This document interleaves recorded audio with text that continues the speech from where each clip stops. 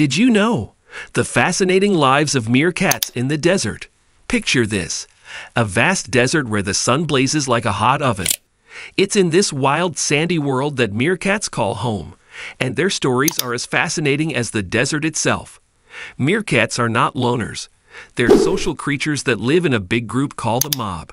They're like one big happy family, looking out for each other in the desert's challenges. Despite being pint-sized, meerkats are incredibly brave. They stand guard, like tiny detectives, keeping an eye out for danger while the rest of the mob searches for food. It's like they're the desert's own security team. Meerkats are also digging masters.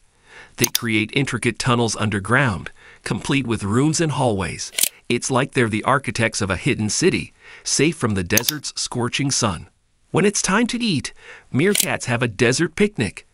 They hunt for insects, tasty grubs, and even plants. It's like a gourmet meal in the middle of the sand. Meerkats have their own language, a symphony of chirps and calls. It's like they're having a desert conversation with each other, sharing news and stories. At night, meerkats huddle together in their tunnels to stay warm. They take turns watching for danger, like a night guard while the others rest. It's like they're reading each other a bedtime story under the starry desert sky.